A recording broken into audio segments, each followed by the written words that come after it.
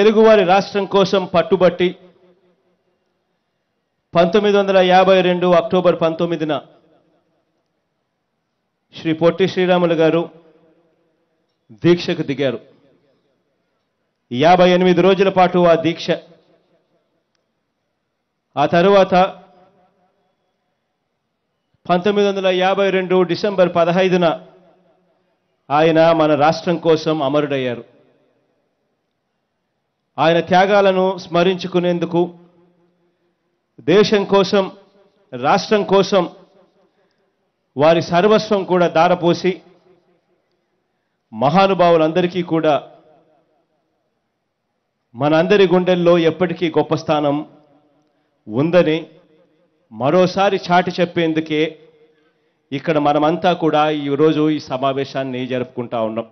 చెప్పిన మాట ప్రకారం నవంబర్ 1న రాష్ట్ర అవతరణ దినోత్సవంగా 5 ఏళ్ల తర్వాత మళ్ళీ ఇవాళ నిర్వహిస్తున్నామని చెప్పి కూడా గర్వంగా కూడా ఈ సందర్భంగా నేను తెలియజేస్తా ఉన్నాను.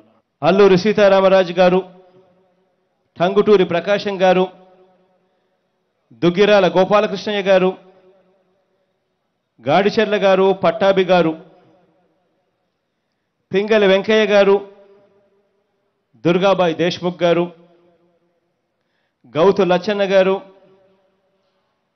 కన్నెగంటి హనుమంత్ గారు,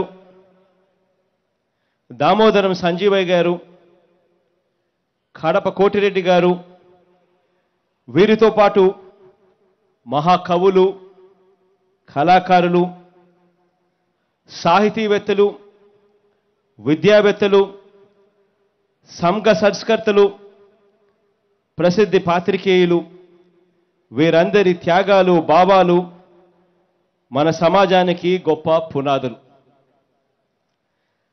అనేక పరిణామాల తర్వాత ప్రత్యేకించి 1956 నుంచి 2014 వరకు ఉమ్మడి రాష్ట్రంగా ఉన్న తర్వాత మళ్ళీ ఇవాళ 2019లో రెసిడ్యూరీ ఆంధ్రప్రదేశ్ అనే పేరుతో, అంటే మిగిలిపోయిన ఆంధ్రప్రదేశ్ అనే పేరుతో వేరుగా మనం ప్రయాణాన్ని ప్రారంభించాం. ఆంధ్రప్రదేశ్లోని 13 జిల్లాల ప్రజలు చేసిన శ్రమ, పరిశ్రమ అంతా కూడా చెన్నై, ఆ తర్వాత హైదరాబాదులోనే మిగిలిపోయింది. 1953లో ఆంధ్ర రాష్ట్రం ఏర్పడినప్పుడు కానీ, 1956లో ఆంధ్రప్రదేశ్ అవతరించినప్పుడు కానీ, 2009 సెప్టెంబర్ 2 వరకు ఆ దివంగత నేత, ఆ ప్రీతమ నాయకుడు డాక్టర్ వైఎస్ రాజశేఖర రెడ్డి గారు, వైఎస్ఆర్ గారు జీవించి ఉన్నంత వరకు కూడా మనమంతా ఊహించని పరిణామాలు మన తరం ఇప్పుడు చూస్తూ ఉంది. ఎప్పుడు కూడా మనం ఊహించలేదు తెలుగు రాష్ట్రాలు విడిపోతాయి అన్న పరిస్థితులు వస్తాయని కూడా. ఆ తర్వాత 29 రాష్ట్రాల భారతదేశ చరిత్రలో ఏ రాష్ట్రము కూడా పడనంతగా దగాపడిన రాష్ట్రంగా ఉన్న పరిస్థితుల మధ్యలో మనం ఉన్నాం. అయినా కూడా ఎక్కడ ధైర్యం కోల్పోలేదు, వెనకడుగు వేయలేదు, వెన్ను చూపలేదు. అభివృద్ధి తప్ప మరో మార్గం లేదు. కాబట్టి గత 10 ఏళ్లుగా దెబ్బతిన్న మన రాష్ట్ర సామాజిక, ఆర్థిక, రాజకీయ సౌద్యానాన్ని పునర్నిర్మిస్తున్నాం. వెనకబాటును, పేదరికాన్ని, నిరారక్షతను నిర్మూలిస్తేనే ఒక జాతిగా పైకి ఎదుగుతాం.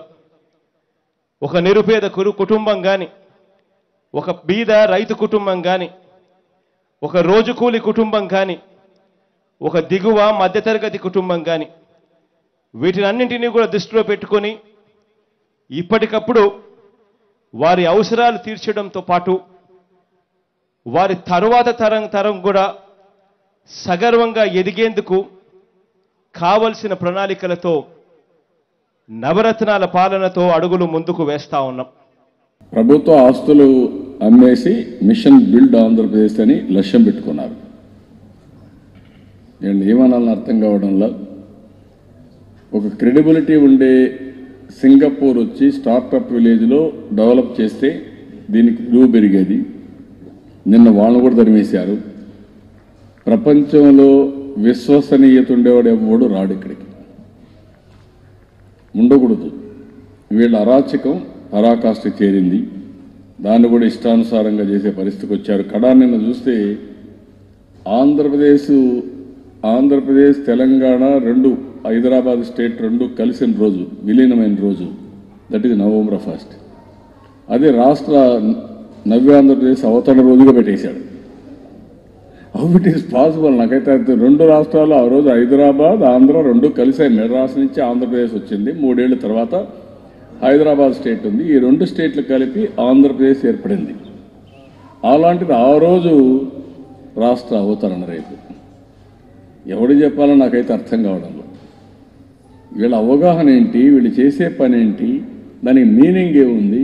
మనకి ఇష్టం ఉన్నా లేకపోయినా జూన్ 2వ తారీఖున నవ్య ఆంధ్రప్రదేశ్ ఏర్పడింది. 60 ఏళ్ళు హైదరాబాద్లో ఉన్నాం, కష్టం చేశాం, అక్కడి నుంచి ఇక్కడికి వచ్చాం, కట్టుబట్టలతో వచ్చాం, అభివృద్ధి చేసుకుంటున్నాం. దాన్ని డేట్ మార్చి అంటే తెలుగుదేశం పార్టీ ఏ పని చేసినా దాన్ని రివర్స్ చేయాలి. ఇది ఏమనాలో, ఏ భాష చెప్పాలో నాకైతే అర్థం కావడం. ఇవన్నీ అవే ఉన్నాయి. ఈ రాష్ట్రంలో ఏం జరుగుతుందో మీరు కూడా మీడియా వాళ్ళు అర్థం చేసుకోవాల్సిన అవసరం ఉంది. చాలా దారుణంగా ఉన్నాయి. ప్రజలు చాలా ఆందోళనలో ఉన్నారు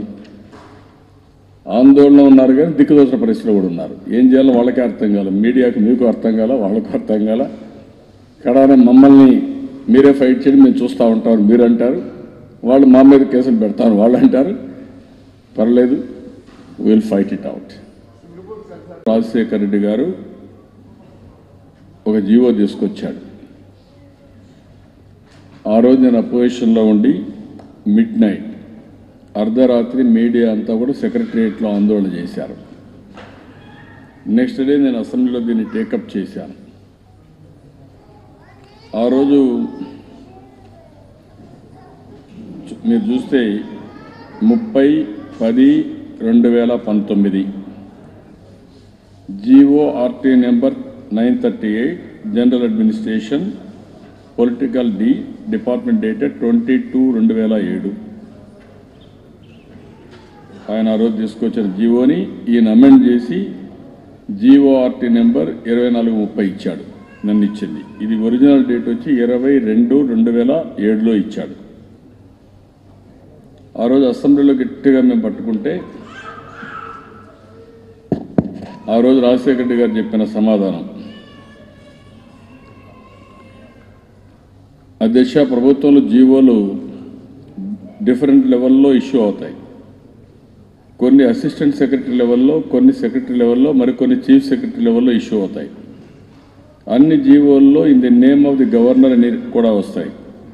కానీ ఇష్యూస్ చేసేది ఒక అసిస్టెంట్ సెక్రటరీ.